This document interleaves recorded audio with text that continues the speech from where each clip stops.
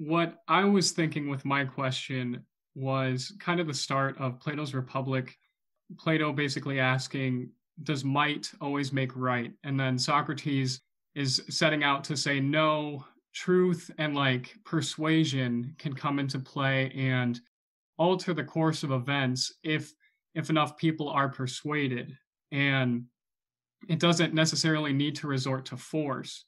Although force and strength of an argument may be an effect of having right reason, I think philosophers can play an important role in trying to influence others by the force of their reason to oppose something that they see as being wrong. And so I don't know if it's prudent or responsible to stand outside of an issue that could come to bear on the dignity of the human person or something important like that. Yeah, this seems to be, an increasingly timely, if no less fraught issue. The question of political critique and the question going back certainly to books 1 and 2 of Republic of the relation between force and reason, between force and dialogue or dialectic. One way of reading Plato is that Plato transforms this Greek agonistic struggle spirit into the realm of the mind. That what was before a sort of struggle between warriors, between Achilles and Hector, now becomes a struggle in language, in words, in discourse between Socrates and Thrasymachus, between Socrates and Glaucon, between fellow competitors. The difference here is that the goal is not to overwhelm your opponent, to slay him, and then to vaunt over his corpse, as we see throughout the Iliad. The difference here with Socrates is this kind of philosophical Achilles, is that the victory in discourse is a victory for truth. It's a victory for both sides, for the one who has the truth and for the one who comes to have the truth.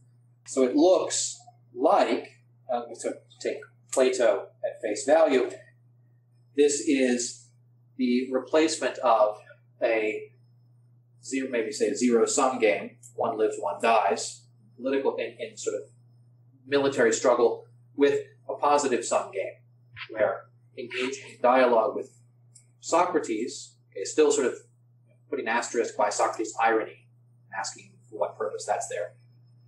Engaging in this discourse with Socrates leads us both to truth, and we both improve and draw closer to the reality of things. We both get outside the cave. That's one story.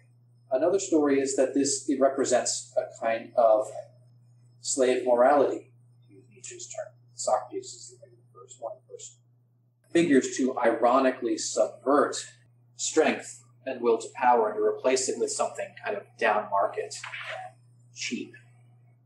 That this is actually a fall away from human excellence.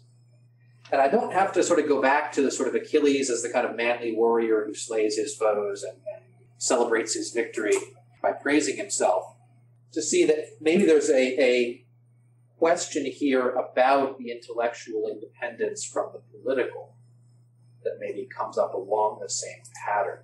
Is the retreat is the wrong word for it, is the shift into discourse and conversation itself necessarily an advance?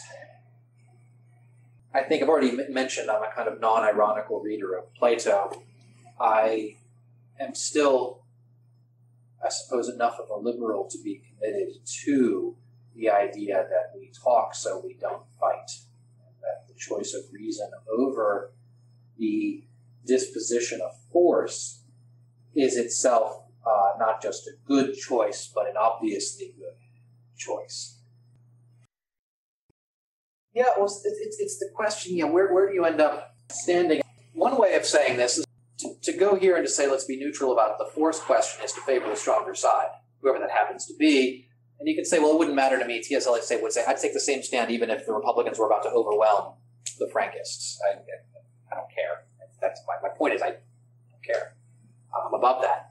Or, this is sort of Nietzsche's attack on Socrates, this is a matter not of being neutral, but of ironically subverting both sides, right? Achilles and Hector lose. All of that entire system of things loses.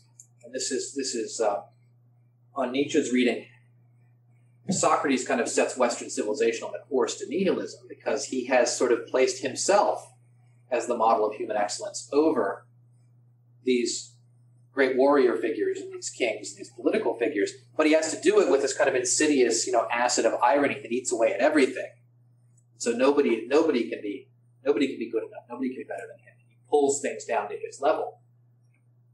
Now that's a sort of cynical reading of the Socratic project. Like I said, I think as Bruce Wayne believes in Harvey Dent, I believe in Socrates still.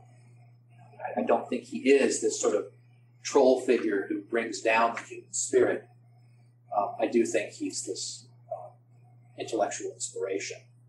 One reason I try to teach the way that I try to teach.